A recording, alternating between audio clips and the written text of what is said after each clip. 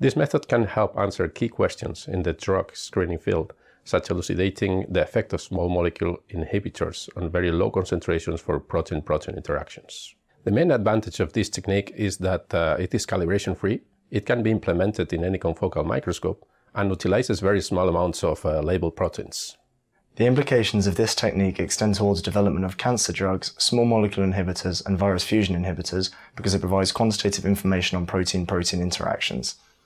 Though this method can provide insight into protein interactions and aggregations in vitro, it can also be applied to other systems such as live cell protein dynamics and cell-cell interactions.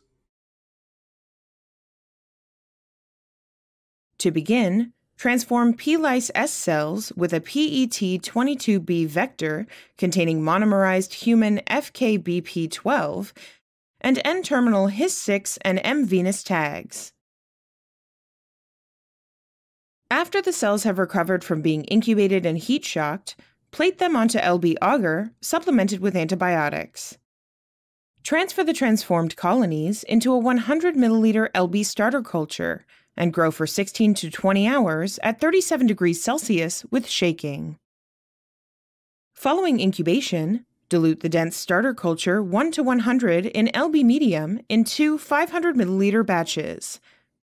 Then, grow for 2 to 3 hours to an optical density at 600 nanometers of 0.6 to 0.8. After cooling the cultures on ice, induce protein production with 250 micromolar IPTG. Grow the cultures for 16 to 20 hours at 21 degrees Celsius and 200 RPM.